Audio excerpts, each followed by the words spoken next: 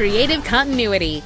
We bring the convention to you. All right, Harold Gant, creative continuity at the Great Philadelphia Comic Con with Seth Gilliam. How you doing? How long you been in the active business? You've been in a number of things. I have, I was just figuring this out with a couple of fans earlier. I've been in the business for 25 years. Wow, wow. Wow, that's awesome. Yeah, it kind of hurts to say it out loud like that. 25 years. No, you look good, brother. It's a long time. Thank you, baby. Thank you. I love playing Dr. Deaton on Teen Wolf. Oh, okay. I mean, he knows what's going on, but he doesn't give it away. Right. He's like a great teacher in the sense of like, I know what the answer is, but it's more important that you come to the answer for yourself. I can tell you what it is, but then you won't know it. You only know it by getting there yourself. And I love that he's got this kind of patience and this kind of Yoda-like, this kind of Zen quality thing going on. Yeah. And you do a good demeanor. Like, it's cool. He has this gentle vibe about him, but he's also not one to mess around with. No, you don't want to mess with the doctor, Not at all. The doctor will beat that ass. And Father Gabriel is a whole lot different from the Teen Wolf character. Father Gabriel is definitely different from Dr. Deaton, yeah. I think they're kind of polar opposites, in a sense. Absolutely. Father Gabriel doesn't know what is going on and is very ill-equipped to handle what's going on. And Dr. Deaton knows everything that's going on and is fully equipped to handle any and every situation. Well, I think, we also have to remember that Father Gabriel was alone for like 18 months. You know what I mean? So when we meet the other people in the show, we get to see their changeover from where they started to where they begin. We're meeting Father Gabriel, and this is like, of course, we're 4 or 5 seasons into the show, but for him, it's all very new.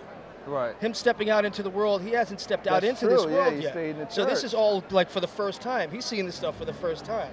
You know what I mean? Now, how's your experience been just working on the set? It's been a great experience. It's been a great experience. The people are lovely. Everybody is so focused on the show. They're up for anything and everything that goes down. It's all about telling the story, not their individual story. It's about telling the story as a collective. It's very much like The Wire in that sense, where everybody had a sense that they were all part of a much larger thing, and it wasn't a vanity project, And even though the show is very popular, you don't get ego when you go to work, which is fantastic. That's awesome. Have you ever been scared on set?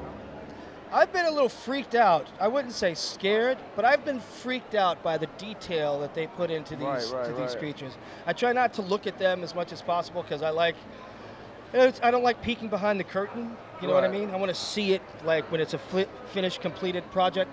And so I kind of shy away from seeing them until it's right about time to start filming, and then the reactions are a little clearer and they're a little truer. Right. Oh, so when you seeing something coming at you, I'm seeing something coming at me. Yeah. Have you read the comic book prior to the show, or are you coming into this fresh? No, I read the issue where Father Gabriel is introduced, which is, I think it's issue 61. And I read the Fear the Hunters, kind of a little trilogy, 3 comics in one type of thing. But no, I take the graphic novels as one thing and the TV show as something else. Right. And I'm basically just taking whatever is on the page in the script that I get and trying to fill that out as best as I can, and not take any information and read anything from the graphic novels that I might get stuck with. I don't want to start, oh, this is a great moment. Maybe I could talk to somebody and we could do that on the show. That's smart. Or something like that. And I want to be distracted, and I didn't want to have too much information because there's plenty of information in the scripts that we get for the TV show. All right, this is Harold Gant signing off with Seth Gilliam. Pleasure is all mine. Thank you for the interview.